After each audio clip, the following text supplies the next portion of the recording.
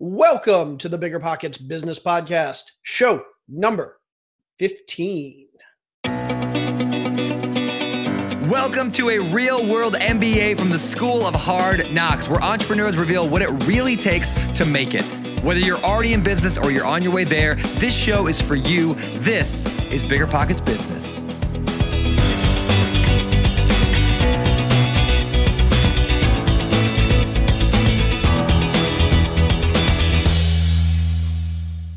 Hey there, everybody. I am Jay Scott, co-host of the BiggerPockets Business Podcast, here with my amazingly awesome and beautiful co-host and wife, Miss Carol Scott.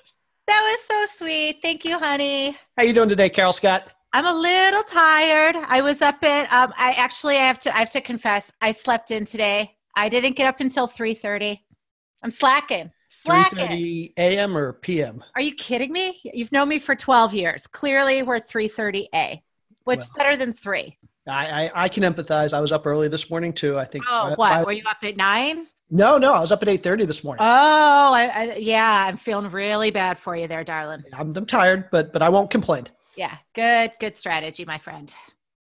So we have a really great show today, but before we jump into the show, I know there's some people out there who may be interested in being a guest on the BiggerPockets Business Podcast. Yeah, we want you or some of the people in your network. So if you would like to be on our show, if you'd like to be considered or know someone else who would be great, go to biggerpockets.com/bizguest. That's BIZGUEST.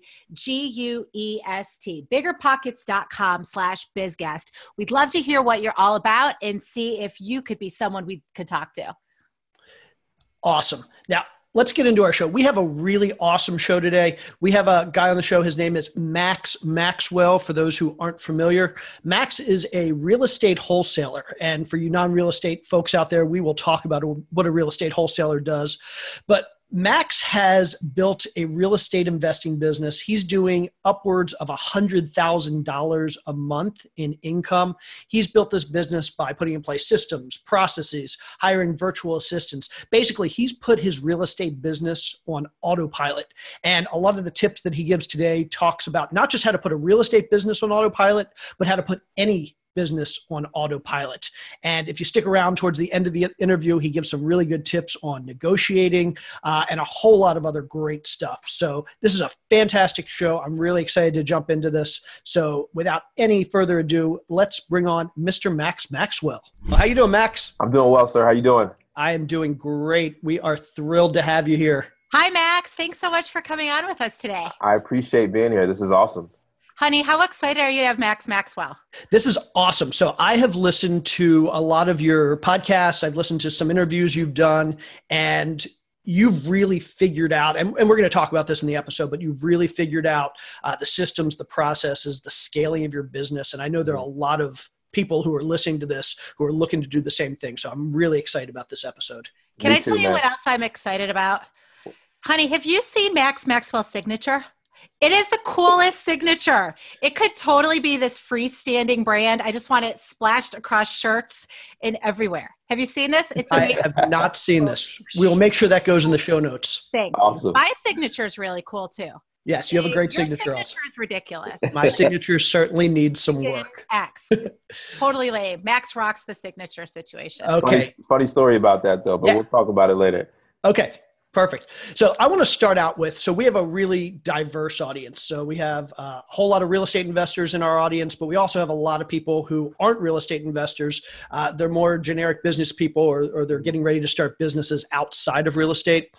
You are one of our hardcore real estate business owners and guests. So before we jump into your backstory and our business discussion, can you give us a little bit of information about your specific business niche? So you're a real estate wholesaler, and I know there are going to be some people who are listening to this that don't know what wholesaling is. So can you tell us a little bit about what wholesaling is, what exactly that means? Yeah, I mean, it's really no different than wholesaling groceries or wholesaling cars or anything like that. We just decided to use real estate because the margins are a lot better.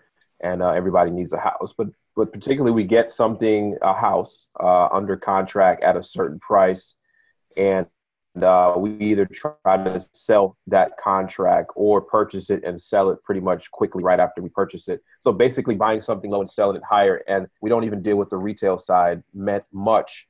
It's more of, end-to-end business to business where we're selling directly to guys that are flipping properties or guys that are holding properties for personal investment purposes. So you're basically playing the middleman. You're buying low, selling high, and just kind of doing an arbitrage play where you're making some money for the services you bring to both the seller and the buyer. I mean, in any business, and I think the way the world is going right now, the middleman is the guy that actually makes the most money. Yep. Awesome. Okay. Thank you for that. Great. So am I understanding correctly that you have managed to systematize your business to the point where you're making something like you're bringing in $100,000 each and every month wholesaling? At least, yeah. That's fantastic. I'm guessing that didn't happen overnight.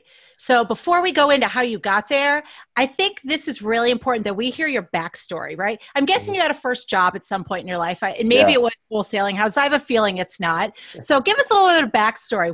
Show us where the entrepreneurialism came from, Max. Well, I don't know where it was born from, but I know, my uncle who used to own real estate, and he would show me around, and I never understood how he owned so many houses. And ever since I was just young, it was a way of making your own money, was going out at a young age. I have immigrant parents, so I come from a very hardworking background of thread of parents, and it just kind of was in me. But my first real job on the books outside from when I was younger. So when I was younger, before I had my first official job, I worked at a tree farm. I did concrete, hard labor.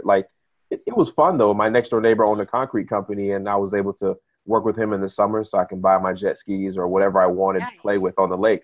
But my first job where I actually collected money in W-2 was the United States Air Force at 17 years old. Awesome. Do you fly planes? I actually do fly planes now, but I was not a pilot in the Air Force. I actually learned how to fly maybe 3 years ago now. Oh, awesome. You do it recreationally as a hobby? Yeah, just small towns, 4-seater planes, just fly whenever I can. So this dude's got jet skis, he's got airplanes, you've got the life, man. You've got this figured out. And notice tell us a little bit about that booth you're standing in now. You were just telling us before the show started. Yeah, so last year when I decided that content was a very important part inside of being of being an entrepreneur, I decided to invest into a 5,000 square foot warehouse. It was actually 13,000, but we took 5,000 of it and made it into a studio. So we have a 20 by 20 psych wall, 2 podcast rooms, a set design area, a edit bay. Pretty much I could run a news broadcasting center out of here, only because I understand that each company that I own and participate in has to be a media outlet themselves. So I just invested that myself. That's awesome. I'm going to get back to that. Okay. So let's go back to your story. You're in the Air Force. What's next? I was in the Air Force. I did my first 4 years and decided this wasn't for me. Getting shot at for 20 grand wasn't really that fun. So imagine it would be. Not living the dream. Yeah. I met some good people, some people that are friends now still with me. But I wanted to do something different, and I got out. And actually, I went right into real estate, and this was around 2004, 2005. And I got a real estate license as a broker, and decided that was fun for the first year and a half. And then I decided that wasn't cool either. What about it wasn't cool? I didn't like driving people around on Saturdays and Sundays to buy a house that they never were intended to buy. Right. I hear you. It was a job. It was a terrible job. I enjoyed it. I love what I learned. And I think that's the lesson. Everything that I did, I learned something that got me where I am today. And so I loved that real estate side. And then I opened up a property management investment company, and I enjoyed that better. I enjoyed the numbers. I enjoyed finding something that was less value, turned into something that was worth more, and then making an investment property for somebody. So flipping houses. Well, I was doing the management side of it, but then I found one big guy that wanted me to actually assist him with flipping some of his properties. And I was kind of wholesaling and not really knowing what wholesaling was, but I was finding houses that were broken, fixing them, and then giving it to him as an investment portfolio property. Got it. So you started in real estate 2004, 2005, and that's kind of been your main business focus for the last 14 years? No. Oh, there's more to the story. No. There's more. Yeah, 2008 happened, and I thought real estate was dead. I left. I got out of the game, and I didn't come back. I left in about 2008 when I moved to California, and I didn't pick up real estate again until 2015, 16. Wow. So, I want to go back to that too. Obviously we all know what happened back in 2008 on a mass level, right? But I love hearing those nitty-gritty stories. Was there a single incident or a single week or a single month or a single something that was just so bad for you personally, so bad for you in real estate, so bad for you in your business, that was like, I am so out of here? What was the straw that broke that camel's back? Yeah, big mistake. About 90% of my business was from one guy. It was a $13.5 million portfolio, all North Carolina property. So we're not in California. So $13.5 million in property is a lot of property out here. A lot of property. So I managed his entire portfolio. He was 90+% of my business, and he seen the ball coming down the hill, and he started selling. So I remember the day that he wanted to start dumping his portfolio. And that was the day I had to start laying people off that were on-site managers at the apartment complexes and stuff like that. And it was just like, wow, we're going downhill. No fun. Some really hard lessons learned there, right? Yeah, a lot of people don't realize. I mean, you can have the best customer in the world generating a ton of money for you, but when you are relying on one customer, that customer has control over your business. You no longer have control over your business. I didn't realize it at the time, but like I said, these lessons built who I am today. That's awesome. Okay, Well, so good. I was just going to say lessons built who you are today. And that said, we love to talk about our failures, right? Even if it's nothing that we personally did intentionally, obviously that was a failure. There are failures, I think, every single day. We have a mini failure. We have bigger macro failures. And I want to get more into some of those later as we're talking more, but I think they're so crucial to building your business and not being afraid to try new things and just fail the heck out of all kinds of situations so you get new ones going on. Absolutely. I'm with that. So 2008, your one big customer kind of goes away and you realize I have to move out of real estate. What was your next move? I didn't know. I went from riding a high horse, at least what I thought was a high horse at that time, to pretty much broke because I was living above my means. I didn't see the end of the real estate coming. So, at that age, at 21, 22, owning a company and doing well, I had everything I thought I needed. And when that collapsed, so did everything. I went from having everything to where my car was in repossession. What was everything, Max? Tell us, what was that lifestyle? What kind of lifestyle were you living at 21? I can travel I could take one-way flights to New York and go shopping and not worry about the day I was coming back. I had multiple cars, all on payments, which was stupid. I had more fun than I worked. And it caught up to me. And it was all at once. It was boom, game over, right? Game over. What'd you do? Where'd you go? I packed up and moved to California and went to go sleep on my cousin's couch. He played professional soccer in LA. And I just was like, I need a new beginning. So I went over there and lived for a little while. And then I started working in the marketing world. And that's kind of where I started to really find what I really loved was marketing. At the end of the day, most of our businesses, you have to market and sell in order to survive. So I started doing what we call experiential marketing activations and setups for big companies like Verizon, Charboil, Hershey's, Legos, and started doing their activations and setting up their stuff and organizing their marketing for their experiential side of things. What is the experiential side of things? What are we give me an example from one of those companies you're talking about. Yeah, so it's like a couple things. You can go as large as, for Verizon, what we did was they had a sponsorship with college football, and we did their activations at the games. So we would organize, okay, there's X amount of games this year. We're going to deploy X amount of people with tents and new vehicles and show off your branding, show off new products, all that type of stuff. So that all the way to state fairs, to, conventions and conferences, the large ones, all these guys had sponsorships. So we would be their experiential side, their experience side with their customer. Great. So it sounds like you are getting in front of a lot of people, building relationships with a lot of people, building rapport with a lot of people to ultimately activate those customers. Does that sound about right? Absolutely. I'm capturing that correctly. So how did you take that and translate it into your next move? So my next move was I realized a big funnel in this world. We would have a $14 million budget from Verizon, and we would go from state fair to college football games, and we needed what they call brand ambassadors to work that weekend event. And we were hiring them from Craigslist. And no kidding. And Facebook groups. So it was, you had this $14 million budget, and then you're hiring people from Craigslist to represent a $1 billion brand. And that was a bottleneck. So I created a company called FASPA, which means Fast Brand Ambassador. And it was an app where it was a marketplace app where we would go sign up all the brand ambassadors in the world. And we would go get all the marketing companies that needed on-demand staffing, and we would merge them and make the price in the middle. Once again, trying to be in the middle. Mm-hmm. And we would earn between $2 and $4 an hour over thousands of employees every single weekend. And we got the app about 95% built, was in beta testing, and we couldn't get funding in North Carolina.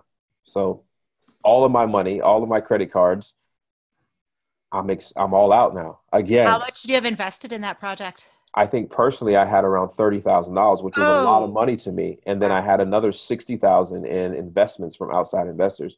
So we were at $90,000, which wasn't nowhere not the right amount of money to build an app. And then we fail, and I hit rock bottom again. And you're in your mid-20s at this point, right? I am pushing 30. You're pushing 30. You're getting really old. You're getting ancient. Social Security's about to kick in. You know? All of it. To mega failures. You're almost 30. Oh no, end of the world. Yeah. How are you feeling that time around? You're like, oh my gosh. It felt like it. I was at a point where, once again, I didn't even have a car that had a payment on. Thank God. I had a 2004 Volkswagen with a bad starter. And at 30 years old, I had to move back in home with my mom. Okay. So you went from living on your cousin's couch to being on your mom's couch. How'd your mom like that? How's your mom feeling about the whole situation? The mom in me's got to ask, how do you cope with that? Well, my mom was happy to see me, right? Because I've been gone for so long. Come on home, honey. Yeah, I really left home at 17. I'll make you cookies. There you go. You know, she's a Jamaican mother, so she loves to cook food. But you know, there was a point where I went rock bottom. I went to go live on my cousin's couch in LA. I built myself back up, riding back a high horse, quit a nice paying W-2 job, just create that company. I hit rock bottom again. And now I have to go back to a couch. Well, not a couch, but my mother's house. So, and there I'm at bottom again. So Max, why didn't you just get a job? Why do you keep starting companies? Why don't you just go work a job, dude? Like, how hard is this? I don't know. It's something in me. I think that's a question that a lot of people can't. I'm just unemployable. You know, I don't fit the mold of where I should be. Like I didn't go to college. I barely graduated high school. So if you look at my resume, I don't fit in where I'm actually capable of doing. Like I can turn companies around, but my resume doesn't say so. So I want to touch on something, and I saw it in your backstory doing some research. You had mentioned that you're dyslexic. Mm-hmm. Big time. And so I imagine that that's caused struggles throughout your life as well and made things difficult. One of the things I've found is that people who have these struggles that are thrust upon them, whether it's a learning disability or it's something in their childhood, whatever it is, they're forced to take a path where they're not following the rules. And they get accustomed to not following the rules. And essentially, we as entrepreneurs, that's what we are. We're people who don't want to follow the rules. And I found that exactly. Exactly. I think I've heard of that word. And so the reason I bring up the dyslexia thing is I have a good friend, one of the best entrepreneurs I know, and he's dyslexic. And he once said to me that if he hadn't have had dyslexia, had he done well in high school, gone to college, zero chance he would have been an entrepreneur. He'd be sitting in an office right now behind a desk working a 9-to-5 job. And so I think what a lot of people don't realize is these struggles that we face oftentimes give us opportunities that normal people don't get, or they don't take advantage of. So they're really a blessing in disguise. I agree 100%. It gave me, I had a weakness on one side, but it gave me a strength on the other side. Yep. And dyslexic, for most people that don't know, is I see numbers and letters backwards. You can clearly tell me, I can literally read something on the screen, and when I say it, I say it backwards. So one thing I picked up when I was younger, I found out I was dyslexic in high school, but one thing I picked up is I actually read people's lips. So whenever you're talking to me, and if you're face to face, you'll notice that I'm staring at your mouth. I can literally see the words coming out of your mouth, like literally in physical form. I can see them come out of your mouth, and it helps me like get the conversation straight. Because if not, I will hear things that you didn't say in sense of like in order. And you know what I love? I love the fact that a lot of people we could be talking to right now they would have started their story with, I was dyslexic and that's an excuse for this, an excuse for that. You don't even mention it. Nope, not even a thing. You it have doesn't this, define you. Yeah, something that would stop a lot of us from even trying to achieve business success, and you don't even mention it like it's not a big deal. I love that. Yeah, I don't mention it because I don't think about it. It's something I bring up, and I told people because I know there's other people out there that struggle with it that really don't like to tell. I didn't read my first book till I was 30. Dyslexia stopped that. You know, it made me, I did not read a book from cover to cover till I was 30 years old. Right. So that was 4 years ago. And I think that's good and bad. I love it though. I think it's great that I didn't read my first book till 30, because when I read it, I was ready to receive the information that was in it. And that book changed my life. That is awesome. What was the book? We've got to know. It's cliche, but it's Rich Dad, Poor Dad. That story in the book gave me the idea that it gave me the thought that I was thinking about everything the wrong way. Okay. So you shifted your mindset because of that book. Yeah. It was just like, hey, look at it different. Look at things different. And when I did, it made me click. So with all my past failures and experiences, and then reading that book, it started to have me piece things together and stop looking at the failures and as lessons. Sure. So it almost gave you permission, right? To like take those experiences, those quote unquote failures you had before, look at them in a different way and be like, wait a minute here. I'm just going to take that, shift my mindset about how this is happening and rock out a new thing. There you go. So what was the new thing? Real estate. Yes. And I was broke. I didn't have any money. So a friend of mine, his dad is in real estate, and I went to his house. We were having a conversation, and he was talking about how he became financially independent through real estate. And for me, it still didn't click because of like, how can I get there? I'm not bankable. I'm not financeable. How does this happen? And he mentioned the word wholesaling and how you can pretty much sell things without actually owning the object, but controlling it without any money. And I was like, so I went home in 3 weeks. I went to YouTube University. And I call YouTube University is just like you become obsessed with something, right? You can use YouTube for two things. You can go down a dark hole of with cat videos, or you can use it to literally get a quick lesson from Harvard that quick. I mean, there's actually Harvard videos on there, classroom videos on YouTube. There's everything. I didn't mean to interrupt you, but I tell so many, I hate to date myself, but I tell so many like younger people and stuff now, I'm like, you are all born into this amazing, amazing, amazing time. Like I listen to Jay's 94-year-old grandmother tell me all the time. She's like, you have no idea. I can't comprehend any of this. And I'm like, well, you know what? I can't comprehend everything that's happened even over the past 10 years. There are just so many incredible tools and resources available now. So it's awesome that you were able to dive in there and graduate from YouTube University and really get educated on this new venture. There's really no excuse not to be able to get started in anything you want to get started in. And I think that's the lesson here, that there's enough free information out there that people don't need to go to business school. People don't need to have a business mentor. People don't need to spend a ton of money on coaches. Just go get started. Go do it. And I think that's the main thing, because why tell people that you don't need a mentor? And I don't mean you don't ever need a mentor, because I have mentors. Of course. I mean, you don't need a mentor to get started, because people use that barrier of, oh, I need a coach, I need a mentor to not do anything, when reality is you just need to know the first step. Don't worry about step 10. Get going. And I learned how to drive for dollars, which is simply riding around and looking for abandoned properties and finding the owner and calling them and see if they want to sell it. Absolutely. And that costs nothing except for a tank of gas. Absolutely. That's how you started your wholesaling business. Yes, just started That's how I started. I went to an old neighborhood.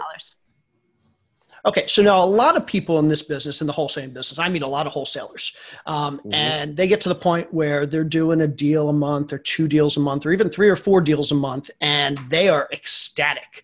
They feel like they've made it. They're maxed out. They're maybe working 20, 30, 40, 60 hours a week, and they're just like, I made it. I'm going to keep doing this. I'm going to keep making money, and that's what they do forever. At some point you decided this isn't enough. I need to grow this business. I need to take it from a hobby or kind of this investing thing I'm doing and turn it into a real business to scale it. So what was it in you that kind of led you down that path to, I want to turn this into a real business? And what did you start doing to achieve that? So one of my mentors, that the one that actually introduced me or just said the word wholesaling, he told me to have a goal, because the picture I first seen is that he owns over 200 doors, and he doesn't have to be, he doesn't need anything. He can be done and just relax for the rest of his life. And he gave me a statistic how if 100 people start working at the age of 25, by the time they turn 65, only 1% are considered wealthy, which is like $5.7 million in net worth. Yep. 4% can take care of themselves, right? That means they don't need Social Security. They don't need any government assistance. Yep. And the other 95% either dead or depend on friends, family, or government assistance to live. It's horrible. Staggering. So that statistic tells you that I need to build wealth. Yes, wholesaling is an ATM machine. It's just a job. Wholesaling, yes, I have a business, but it starts over every month at 0, right? Yes. So I needed to learn how to build wealth. So he told me, look, you need to put goals in. You're doing a lot of volume. You need to start buying properties and getting the tax benefit of that, and then start creating that passive income. Right now you have a very active income. And that's when he said, come up with a goal. For every 7 houses you wholesale, buy 1. And that's how we started last year. And it's just become a rippling effect. So basically your wholesaling business is the feeder to your wealth building business, which is your rental properties. My wholesaling business is a very high paying W-2 job that I don't know how long it will last, but if I'm smart with it and with the money that it brings, then I can create passive wealth for a long time. You're trading your time for dollars, and as soon as you stop putting in your time, you stop getting the dollars, and that's where the rental properties come in. You put in the time, the effort once, and the dollars just pay an annuity forever and ever. Correct.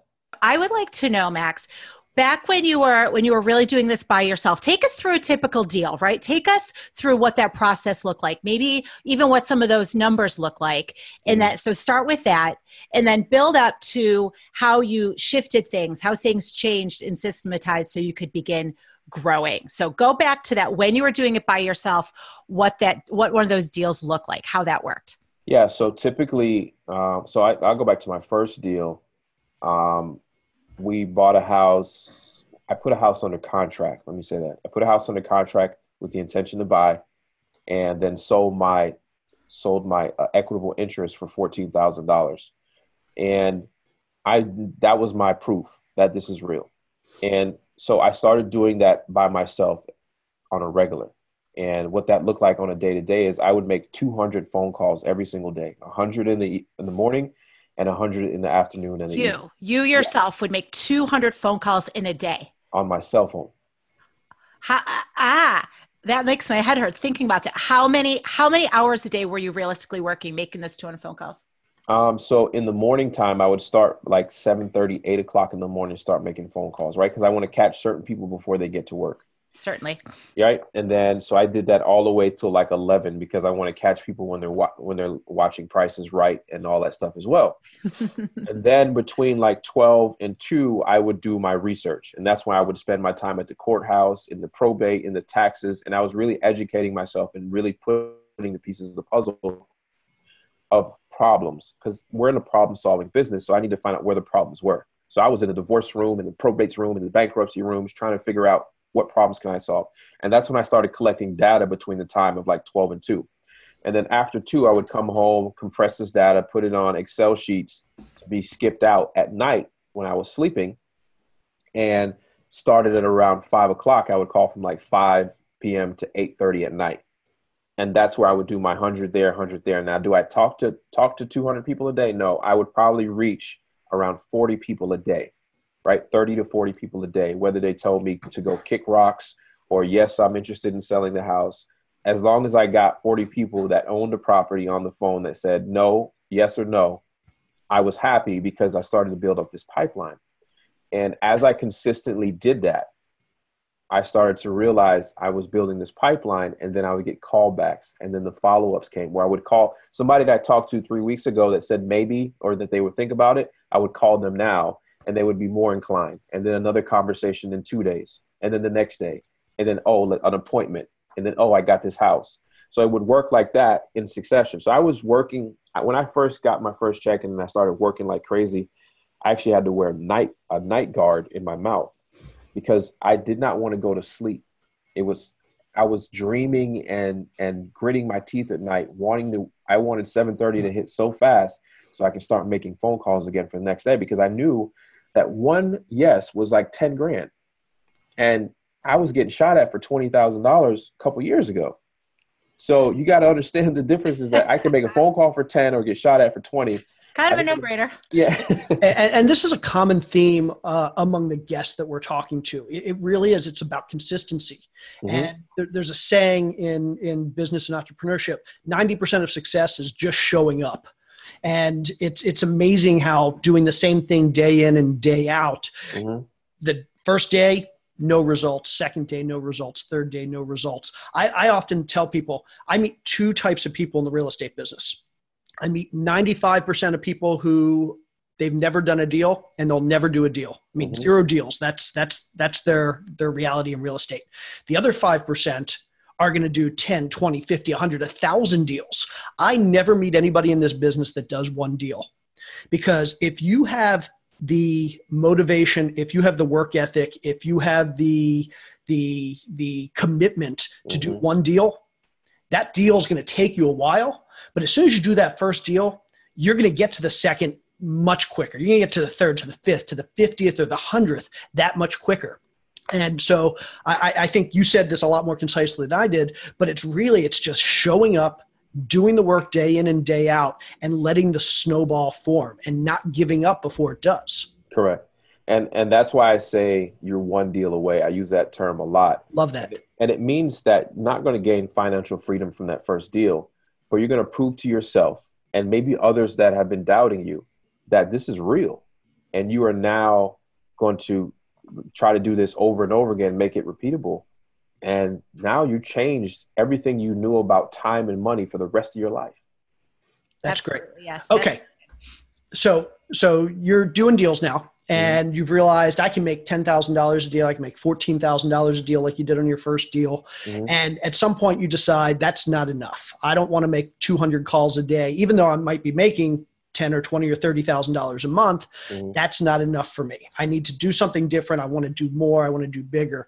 And so what did that look like to you? When did that kind of, that mindset set in that I can scale this thing? Yeah. So that's when I kind of started my YouTube channel, and I wanted to hold myself accountable. So the first thing after reading books and listening to podcasts, because during this whole time, I'm still educating myself because I don't know anything. I really don't know anything. I just know enough to where I made some few dollars. I started educating myself, and I heard somebody say, I don't know who it is, so I don't know who to give credit, but they said, fire yourself from something that you don't like to do or you're not that great at. And I fired myself from collecting the data, right? And doing the Excel sheet and all that stuff. So first hire I had was a remote employee from the Philippines, which I lucked up on. She's still with me today.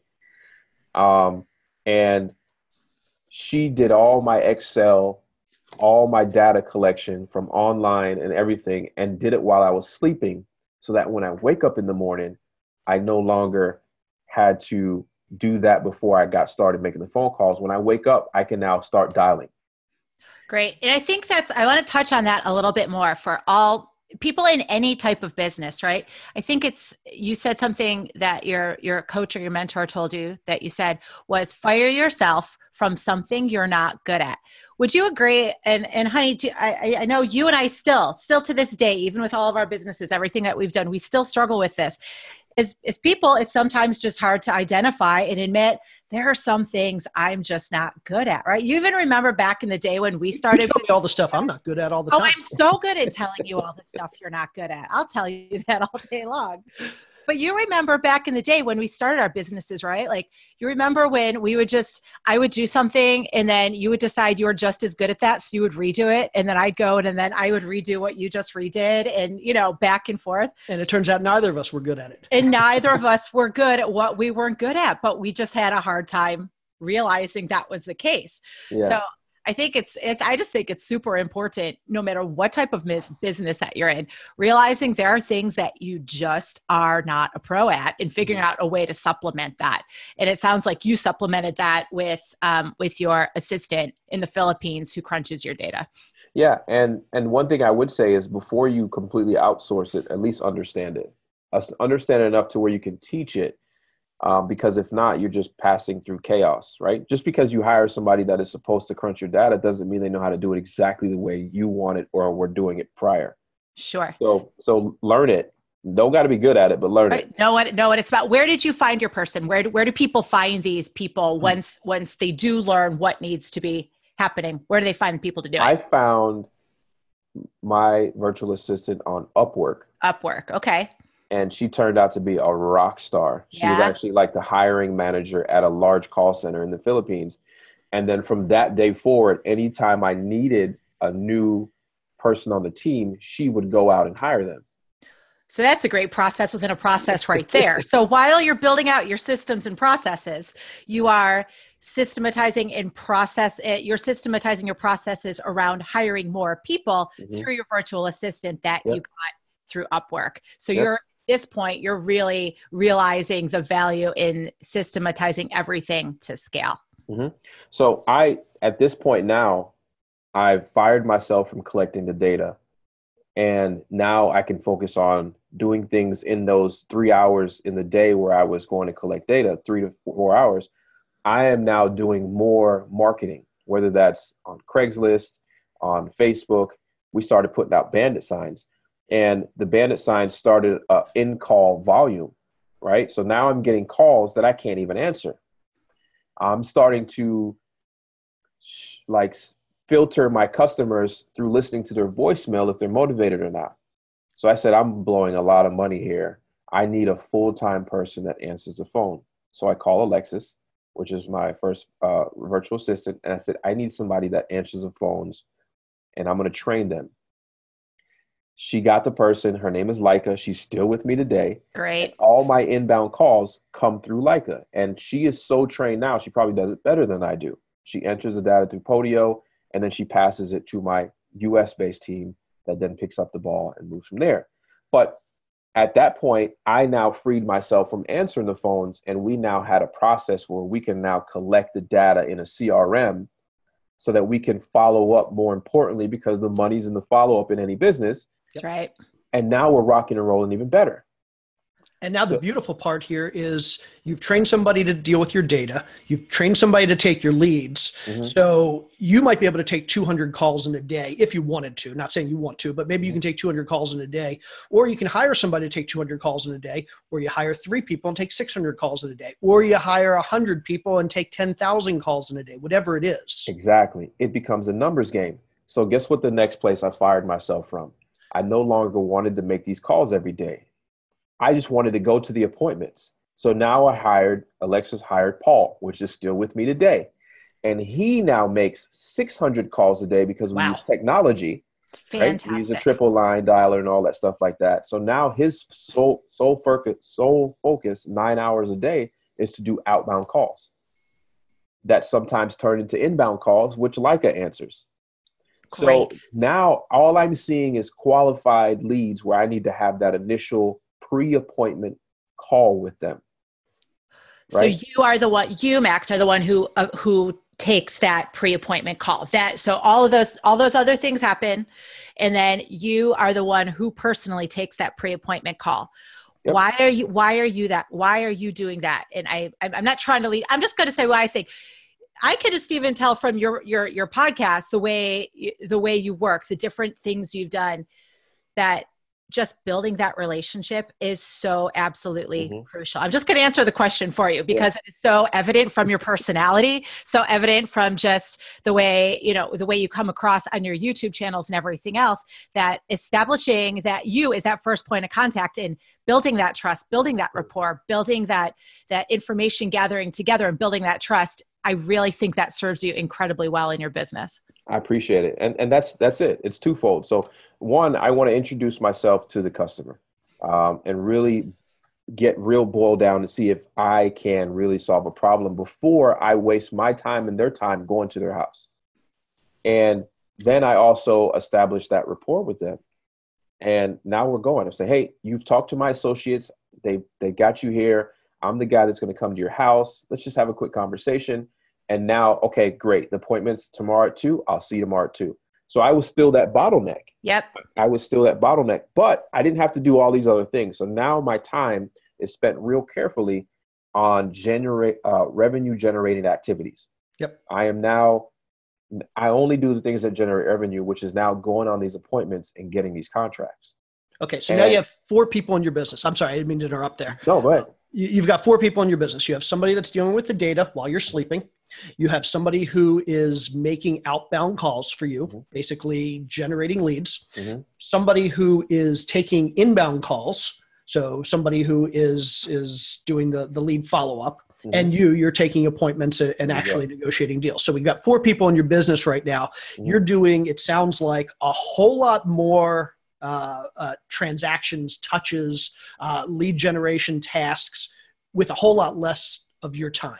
Correct. So you're heading in the right direction here. Yeah. So I'm taking advantage of the U.S. currency with the great workers and the great work ethic that people have in the Philippines. And I am now maximizing my dollar and finding great employees at the same time.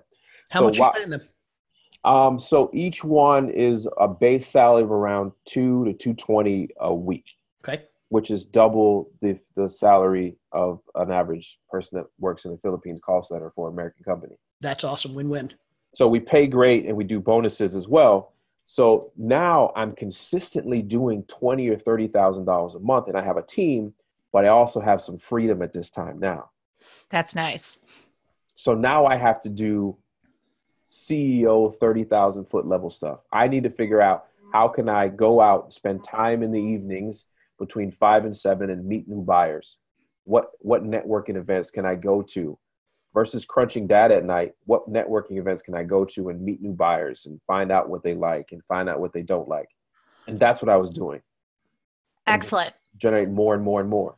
So what other networking things are you doing in addition to physically going out? For example, I know we talked a little bit about your YouTube channel. You talked a little bit about your vlog, which I still have the hardest time saying that. Vlog. Me too. Vlog, right? Who came up with vlog? It's not a real word.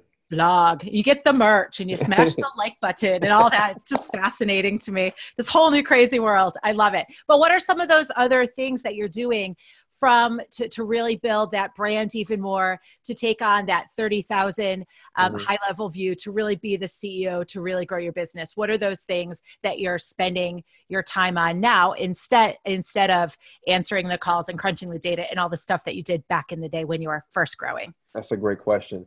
So one of a person that I look up to and have for 4 years now is Gary Vaynerchuk. And I actually just had him speak at my event, which is like crazy that awesome. In a very short amount of time. But Gary talks about building a brand for yourself. So I actually brand me more than I brand my company. So that whatever I decide to do, I am the brand. So whether I want to sell peanut butter and jelly sandwiches tomorrow, or I want to keep doing real estate, the brand follows me. I would totally eat a Maxwell peanut butter and jelly sandwich. Just for the record, I could start making these in the morning now. That'd be amazing. No words. So doing. Oh my God, I so didn't mean it like that. People, gentlemen, come on. This is a family show. This is a What's family show. happening here? So, just building your personal brand and becoming that authority figure is important to going out and finding.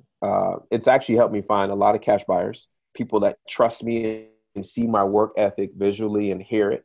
They know that I'm trustworthy by listening to me and following me. It's helped me get some of the best employees that I can because they trusted my brand. They believe in me. So building that personal brand is a big side, a big uptick of growing your actual business. I started hosting free meetups. I started telling people locally in my community how to do the same thing I was doing. And a lot of guys are like, you're creating competition. No, you're seeing it wrong. Look at the big picture. I'm creating an army of people that are willing to learn and may even come to me and bring me deals. Absolutely. And that's how you look at it, So, and we've done deals. I'm doing a deal tomorrow, making like 25,000 with somebody that is locally in my market. Isn't that great? So you're out there, and it's just all self-perpetuating, right? Yep. You're keeping yourself out in front of people. You're helping people learn how to do this on their own. You're changing lives. Mm-hmm. And in return, and it's a byproduct, but it all just works very organically, right? It's just people continue feeding you deals. So it's like you're putting good stuff out there, good stuff's coming back to you, and it just keeps growing and snowballing and becoming bigger and better. Tell us more about your conference that you just had. So I set a goal this year to put on a conference, the largest wholesaling conference, right? There's so many conferences about like apartment buying, single family rentals, and I wanted to do something big. I wanted to put on the largest wholesaling conference, not just because of just to say I did the largest, but what would it feel like if we had 1,200 wholesalers, like-minded individuals in a hotel for 3 days? And just the atmosphere it created, we created new family members. We created all types of things where, you can now go back to your prospective area where you live, but you now have a family of 1,200 individuals across the country that are in the same thing as you. So we did that event 2.5, 3 days, and we had Gary V as the keynote speaker, which was awesome. And we just met people and changed some lives and showed people how this works and really help people scale their current business as well too. So fun. Congratulations. Sounds like a huge success. Yeah. Awesome. So you now have a business, if I recall. I know your goal was $100,000 per month, and you're doing that. You have, again, your data person. You have inbound person, outbound person. You now have somebody who handles your acquisitions and your disposition. So actually working with buyers and sellers. Yep. So how do you decide where to spend your time in the business? How do you decide what the highest and best use of your time is? The highest and best time for what I did. So I recently hired my older brother as my COO, so I can spend more time on the road and out doing things and generating and meeting people. My goal is not to be the biggest wholesaler in the state or this country. That doesn't make sense to me. So I want to grow a $1 billion company, and only way I can do that is going out and meeting other people. Now, it's going to be in the real estate field, of course. But I need to go out as a CEO and be able to generate more things, learn. So I go to conferences to learn so I can bring that back to my team so we can grow what we have. It's just a snowball. So my job is to make sure I get all the outside influence and bring it into my company and grow something, finding new partnerships, finding people that I can partner with to create things. Being in this business for a short time, not even 3 years, I see a lot of technology that needs to be developed. And I've linked with developers to where we created a business to where we're creating softwares and we're creating tools that help real estate investors across the world. And so out of wholesaling, the ATM machine, I've been able to create passive income. I've been able to actively go out and start new businesses. It's my vehicle to being an entrepreneur, where I really have 4 businesses now just from learning how to wholesale. That awesome. Is fantastic. I want to touch on one more thing is that I feel is, I was talking a little bit about just your building rapport and your relationship building and so on and so forth. That has been so successful in your business. And I think another one of those when we were asking about the things in which you spend your time, is it's just your whole art of negotiation. And of course, that's a little bit near and dear to our hearts because we just recently released our book on negotiating real estate. Awesome. But I got to read it.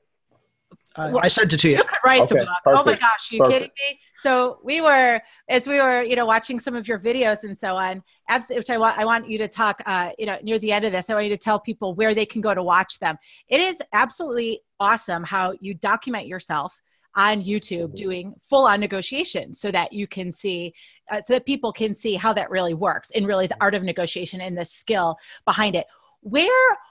I want to know, where did that come from? How did you become such a good negotiator? Did it grow organically? Did you have a specific experience that led you to become a good negotiator? Is it trial and error, or what is it? What tips, whatever, tell these listeners something about negotiation, why it's important in your business, a tip, whatever, because you are a stellar rock star at it. So I appreciate that. It did not come overnight. It's something that is really trial and error. You learn so sales is pretty much the same across any industry. There's some very principal key foundations, like listening more than you speak, really trying to hear the customer, try to solve a problem. Those are some key foundations of what it is. And then you also got to have a hard line. Never be desperate when you're selling or buying anything, right? And when you are desperate, it shows, it smells, and it makes you very vulnerable. So be honest. If the numbers just don't work, it don't work. And people can appreciate that, hey, look, it's a great house, just way too much for me. I mean, I can do this, but there's no way I can do this. And I respect that. But negotiation takes time. I say, put yourself and learn some key principles. And it can be, you can learn how to sell cars, or you learn how to go door to door for AT&T or whatever companies you want. But learning some key principles and then really being a people person. Like it's the difference of winning the deal is literally trying to understand what this person's objective is. What are they really trying to get out of this negotiation? You're solving a problem. That's it. What is the problem? Can I meet you somewhere? Let's solve the problem that you actually want. And a lot of people say, hey, look, I want $100,000 for my house. Why? What are you going to do with it? Right. And then you start to break down the problem, and then you get to the underlying thing as well. I need a new car and I want to get a boat. Okay. What type of car? What type of boat? And then you start to realize, well, you don't need 100, you need 50. That's all you really need. Let's get you what you want. Let's get you what you want. And I'll give you got a guy who'll get it for you. And you're making the negotiation about them. It's not about you. Too many people go into negotiations with this attitude. I want, I need, I'm going to get. It's not about you. No. If you give the other side what they want, what they need, what they're going to get, it'll come back to you. You'll get what you want, but you need to focus on them. People like things to be about them. And if you go in with that attitude, give me what I want, that's going to come through. So you go in with the attitude, I want to give you what you want. And that'll be paid off in reciprocation. And never be afraid to walk away. Absolutely. Always walk away. That's it. Walk away. Just walk. And they always come back. Funny how that happens, right? Exactly. That's why I say it. Really does. Really does. So what do you think, Jay? Is it time to do 4 more? I think we're going to do the 4 more. So Maxwell, we have 4 more questions for you. You ready? I'm ready. So what was the worst job you ever had, and what lessons did you learn from that job? Oh, man. The worst job I ever had. It was a combination, right? So this is going to sound a little cliche. I think the worst job I ever had was United States Air Force. Really? Thank you for your service, by the way. Wow, thank you. But I enjoyed it. Does that make sense? And that's what I'm saying. It does, right? It's that double-edged dichotomy thing going on. Yep. I enjoyed the travel. I love the people I met. I love the lessons it learned me. But man, was it a terrible job. Jumping out of things, getting shot at, shooting things. They ain't really that great of a job. When you look at it that way. But it was fun. Excellent. And you did that one for everybody else, not yourself. Correct. There you go. Thank you. We thank you for that. So my question is, what is the defining moment where you realized that you really had an entrepreneurial itch? I think when I got jobs that I thought I wanted, when I got out of the military, I was turning down offers from other companies because I had a top secret security clearance. I was leaving like a $25,000 a year job and turning down $65,000 jobs to try something. And I think that's when I realized that, okay, I left this military for a reason. Let me fail my way to success, and really being on the job and seeing the problems. If you ever work in corporate, you see problems that you just want to solve and you can't be quiet about it. And you go to your managers in the upper level and they're like, shut up, and you can't. So it's frustrating and you have to leave because you can't sit and watch the problem just manifest in front of you. We have no idea what that's like, do we, honey? Yeah, no idea what's no idea. Okay. So Max, there's a lot of bad advice that I hear in the real estate world and the business world. So can you give me an example of some of the worst advice you've been given or that you've heard from other people with your real estate business or your business in general, and how you would correct that advice? There's a few, there's a lot of, I think people misinterpret the fake it till you make it model. Love that. Yes. People take it as into like literally fake your presence or what people think of you. That's not what it means. It doesn't mean look like success before you are success. It means believe you are successful before you are successful. Do the things that successful people do prior to you getting there, and faking it and believing that you are there already. So when you have a conversation with somebody, you show that confidence of that you believe you're there. And so that's faking it till you're making it. It's not saying go buy a Mercedes because that's what the top realtors drive, or it's not what top sales guys drive that. It's more of believing in yourself, faking it, like understanding, say yes more than you say no is believing and faking it till you make it. I love that. That's a really good one. Really good one. And then I have the fourth question. What is something, Max, that you've splurged on, but it was totally worth it? A Lamborghini. Really? What? Yeah. What kind of Lamborghini? Huracan. My Nice. 9-year-old's going to be very, very jealous. What color is it? Black. Sweet. And I don't even talk about it. That's awesome. It was something that was on my wall as a kid.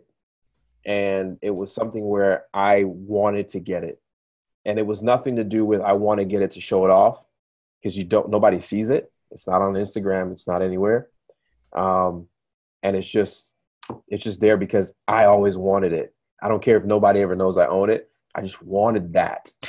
And that's great. We all need those signs, or those reminders to ourselves that we've worked hard, we've earned it. And it's a good reminder that you need to get up tomorrow and you have to keep going. Yeah. Because the day you stop doing that, until you've generated that cash flowing machine that's passive income, until that day, that car can go away or the next car is not going to come. So it's a very dumb purchase. I mean, I could have bought a performing asset, but I had to get rid of that. Something you wanted to do for you. I got rid of the itch. Good for you. Okay, so that was the 4, and so here's the more question: where can people find out more about you? I'm all over the place. I'm very active on YouTube. I just hit 100,000 subscribers. I'm on Instagram. Just search Max Maxwell. There's a few of us out there, but I pop up first on YouTube, on Instagram, and all those other places. Go follow me, please. Tell me that you followed me from this podcast we're doing here. And I like to respond to everybody when I'm on flights, but I just like to give, because the information that we have to us now, yes, it's readily available, but a lot of people still don't know that. So I'm trying to help other people change their family tree, like how I've changed mine. And you don't have to be in love with real estate or entrepreneur, but do it so you can get what you actually want to do. You might get into real estate just so you can start your nonprofit, whatever it is, but go out and change your family tree, because it's up to us to do that and nobody else. That's phenomenal. Max, thank you so much for being here with us today. It's been absolutely awesome talking with you. Glad to be here. Glad to be here. Thank you so much. Thanks, Max. We really appreciate it. And that is our show today. Carol Scott, what do you think? I really loved talking to Max. I thought he just had great energy and such a powerful message about when he was able to systematize his business to grow, that way he's able to teach other people to do the same. So ultimately they can change their lives as well. And when you think about it, that's really what we're all trying to do over here at BiggerPockets. It's a great thing. So anyway, thank you so much for tuning in, guys. Can't wait to see you next time. Have a great week, everybody.